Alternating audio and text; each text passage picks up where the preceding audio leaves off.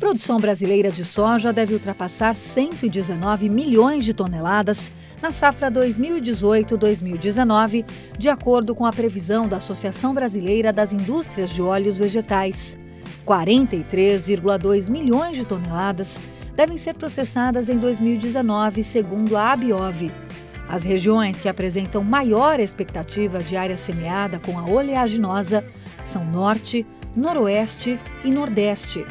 Já a expectativa de mercado para Mato Grosso, maior produtor brasileiro do grão, é de 9,62 milhões de hectares, um aumento de mais de 155 mil hectares na comparação com a última safra, de acordo com dados do IMEA, o Instituto Mato Grossense de Economia Agropecuária.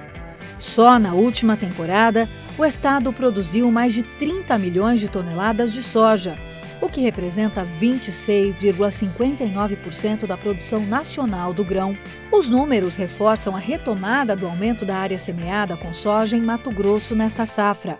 No entanto, a produtividade mato-grossense pode ser comprometida por doenças causadas por fungos, bactérias e vírus, caso os produtores da região não façam o manejo de resistência e o monitoramento das lavouras. As formas de prevenção das principais doenças que atingem a cultura da soja no Brasil e causam prejuízos aos sojicultores são o tema do programa Técnica Rural de hoje.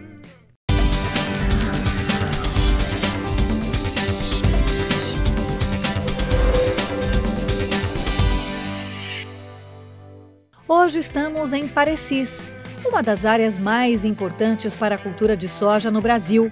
Mas antes de conhecermos um pouco mais dessa região mato-grossense, responda rápido. Você sabe qual município é o maior produtor de soja do Brasil? Letra A, Sorriso. B, Lucas do Rio Verde. Ou C, Rondonópolis. Daqui a pouco você saberá a resposta correta. Agora vamos conhecer o produtor João Batista Morizo. Além de soja, ele planta milho e girassol na fazenda Mãe Rainha, uma propriedade de mais de 4 mil hectares na região do Parecis. João nasceu no Rio Grande do Sul e chegou em Mato Grosso com a família no fim da década de 1970. Eu cheguei aqui em 79, na região de Primavera do Leste, né? Primavera do Leste, naquela época não tinha nada ainda, apenas um posto de combustível, né? Era um ponto de apoio, né? Aí veio eu, meus pais, né, e as minhas irmãs, eu tinha 17 anos na época, e a gente acabou morando em Rondonópolis, né, e desbravamos aquela propriedade lá na época, né, e tivemos lá até 1993, né, quando tivemos a oportunidade já tinha valorizado um pouco as terras lá, e aí acabamos vendendo a propriedade lá e comprando na região aqui. Na época dava para dobrar a quantidade de área pela diferença de preço e a gente fez isso na época, né? E estamos aqui já há 25 anos, né? De 93 até agora são 25 anos na região. João planta soja desde garoto e revela que o cultivo do grão é a sua grande paixão. Mas ressalta que no Mato Grosso os problemas de logística continuam preocupando os produtores. Nós temos que estar sempre driblando os momentos, né? Porque nós dependemos do preço de mercado, né? Que mantém e nos dá o preço aqui no Brasil, né? É o mercado de Chicago, né? Que gera os preços a nível mundial, né? Mas nós temos essa dificuldade. Além do mais, aqui no Mato Grosso, a logística, né? Que é um absurdo. Nós estamos aí há décadas sonhando com uma ferrovia, né? Isso não acontece, né? E aí eu acho que todos ouvem falar aí sempre essas questões por ordem política, sei lá, não acontece, né? Então isso é o maior desafio para nós, logística e a questão política também. E temos também os desafios no campo, né, que são as doenças, né, os fungos principalmente, a ferrugem asiáticas e outras tantas aí, né, que acabam sempre limitando um pouco a produção, né. Nós temos que estar sempre atento, nos mantendo sempre informado participando dos eventos, né? Contratando empresas que nos auxiliam na decisão de compra de produtos a serem utilizados. Isso vai mudando ano a ano, né? Então é um desafio grande também no campo. Ele conta que no início dos anos 2000, perdeu mais de 40% da lavoura com a incidência de ferrugem asiática. E eu me lembro que por volta de 2004 que a gente começou a perceber a severidade da doença, né?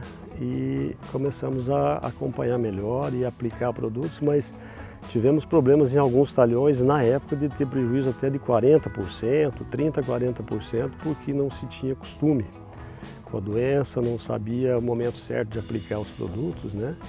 Se tratava muito para curar a doença, né? E não de forma preventiva, né? Então, a partir dessa época aí que eu considero que foi um marco para se combater a ferrugem com mais conhecimento, né? Eu acho que pioneiro disso foi a Fundação MT, que sempre estava pesquisando, né? Os melhores momentos, né? E depois ver as consultorias privadas e as próprias empresas, fabricantes dos produtos, pesquisando, trazendo números, né? Então sempre graças à consultoria e pesquisa privada que a gente tem tido resultados bons aí, né? Desde então, o produtor sempre investiu em manejo de resistência e seguiu todas as recomendações de especialistas para evitar a ferrugem asiática. O fungicida é usado via semente desde o plantio, né? Inseticidas específicos para as pragas de solo, né? Dentre eles nematóides também, né? E logo que a soja emerge, alguns dias já se tem os tratos aí para herbicida, no caso, para ervas, né? E aí já são associados alguns inseticidas, dependendo, né? Temos inúmeras pragas, né? Percevejo, lagarta, vaquinha, né? Tem inúmeras pragas, né? As chamadas DFCs, doenças de fim de ciclo muito comuns na região centro-oeste do país, também são controladas com rigidez na propriedade de João. Dependendo da suscetibilidade de algumas variedades, elas dão um prejuízo grande. Então, até alguns anos a gente se preocupava realmente era com a ferrugem, né? E com o tratamento da ferrugem, observou-se que também acabava corrigindo algumas doenças, né? Dessas, e a produtividade foi aumentando, né? Então a gente hoje não olha só para a ferrugem. Os cuidados constantes que João mantém no manejo da lavoura para cultivar uma soja resistente são recomendados pelo engenheiro agrônomo e diretor da Agrodinâmica, Pesquisa e Consultoria, Valtemir Carlim. O pesquisador que atua nesta estação experimental de pesquisa em Desciolândia, distrito de Diamantino, a 290 quilômetros de Cuiabá, é uma referência na área de pesquisa em soja no Brasil e na América do Sul. Mas antes de conhecermos um pouco mais sobre os estudos que ele e sua equipe realizam nesta propriedade de 48 hectares, vamos saber a resposta correta da nossa primeira pergunta de hoje. Há pouco perguntamos: qual município é o maior produtor de soja do Brasil? Letra A, Sorriso, B, Lucas do Rio Verde ou C, Rondonópolis? Se você respondeu letra A, Sorriso, acertou. Só em 2017, Sorriso, no Mato Grosso, produziu 2,15 milhões de toneladas de soja, o equivalente a 1,88% de toda a produção nacional de soja e a mais de 7% da produção mato-grossense do grão. Vamos conhecer agora a Estação Experimental de Pesquisa de Desciolândia, no Chapadão do Parecis, em Mato Grosso. A propriedade completou 20 anos em 2018. Aqui são realizados diariamente estudos com mais de 70 variedades diferentes de soja para identificar os materiais pelo ciclo, pelo comportamento e pela produtividade. Segundo o pesquisador Valtemir Carlim, todos os resultados que saem daqui são amplamente divulgados para produtores e instituições de pesquisa, pensando sempre na sustentabilidade da cultura da soja. Dentro da estação nós temos uma estrutura de coordenador da estação, que é engenheiro agrônomo. Nós temos um ajudante, que é um braço direito, que é engenheiro agrônomo também. Nós temos mais 2 meninos que fazem a parte de apoio de serviços. Nós temos um caseiro, operador, enfim, que faz toda a parte de maquinário. E nas épocas mais apertadas aí de trabalho, nós temos em torno de 5 estagiários. Então, em cada estação são em torno de 10 pessoas que trabalham ao longo do ano.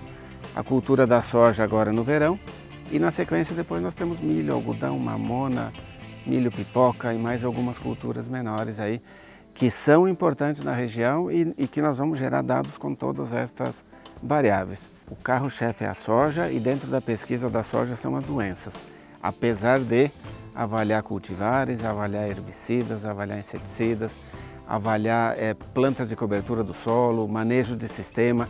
Aqui nós temos, por exemplo, vocês estão vendo muita palhada de braquiária, então a gente tem todo um cuidado com o solo para ele ter uma vida, né, para biologicamente esse solo estar equilibrado. Então nós plantamos e fazemos ensaios até para mostrar nos eventos nossos de braquiária, de crotalária, de nabo forrageiro, de trigo mourisco, uma série de plantas de cobertura de solo que dão essa sustentabilidade, né, ao nosso sistema produtivo. Porque nós temos uma série de pragas e doenças que quando eu tenho uma monocultura muito intensiva, plantando sempre a mesma coisa, eu tenho uma intensificação de problemas, né? Nós temos uma série de nematóides e quando eu trabalho então com essas coberturas, com produtos biológicos, com palhada, eu consigo dar uma estabilidade à minha produção. Então todas as áreas que vocês forem ver de plantio aqui, elas são cobertas com muita palhada para realmente a gente buscar essa uniformidade e esse equilíbrio. A estação experimental está dividida em bandeiras com cores e números, para que todas as áreas tenham rotatividade de culturas e os resultados de pesquisa sejam confiáveis. Dentro do ano a gente tem as áreas de pesquisa que a gente vai estudar. Então, por exemplo, aqui à minha esquerda e à minha direita eu tenho um ensaio de cultivares de soja. A cada 15 linhas eu tenho uma faixa com uma variedade diferente. Então aqui a gente gera dados para o produtor para responder qual variedade é mais produtiva, qual é mais sadia, que ciclo cada uma tem, se acama, se não acama, se rende mais, se rende menos, qual que é o peso de grão, e em que época que ela melhor expressa o seu melhor potencial produtivo. Então aqui nós temos a parte de validação de cultivares, que são em torno de 70, 80 que a gente faz todos os anos. À minha frente aqui nós temos ensaios de mancha-alvo, que é uma doença importante na cultura da soja. Então a gente planta um material suscetível, a gente planta cedo para não ter ferrugem, a gente escolhe a cultivar e a época certa. E daí a série de bandeirinhas aí pelo qual a gente divide este material em pequenos quadrados são os tratamentos, são as repetições para a gente avaliar o efeito de cada produto ou de cada programa. Nós temos protocolos de septoriose, né, que é uma DFC, onde o fundamento é semelhante, escolhe a variedade certa, escolhe a época certa, divide em todos esses tratamentos e aplica os tratamentos, avalia, colhe e depois apura esses resultados.